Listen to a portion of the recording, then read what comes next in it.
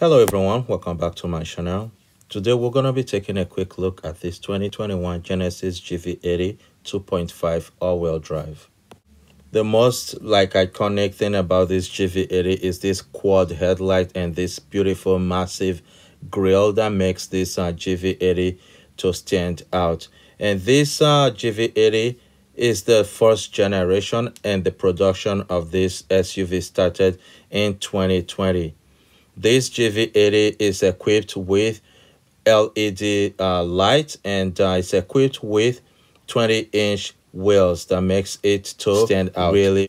This exterior color is called the Ultra White, and this mid-size luxury crossover SUV is powered by a 2.5 turbocharged 4-cylinder engine that is paired with an 8-speed automatic transmission with paddle shifters.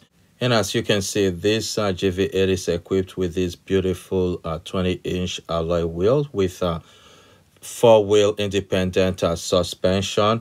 And this has front anti-roll bars and power steering, which really makes this to stand out. And on the exterior, you can see this is the back, and you also have quad tail lights and the Genesis boldly written on the back. Now, this is all-wheel drive, which makes it to be exceptionally awesome. And the turbocharged 2.5-liter 4-cylinder engine that powers this GV80 produces 300 horsepower at 5,800 RPM and 311 pound-feet of torque. And for MPG, you get 21 in the city and 25 on the highway. And this SUV can accelerate from 0 to 60 in about 6.4 seconds, which makes it to be not just a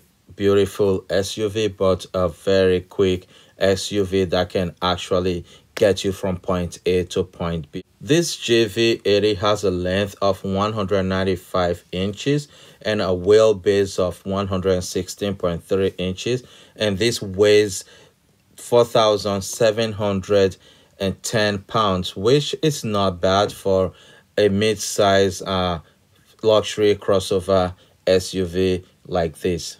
So what do you think about this 2021 Genesis GV80 2.5 turbo?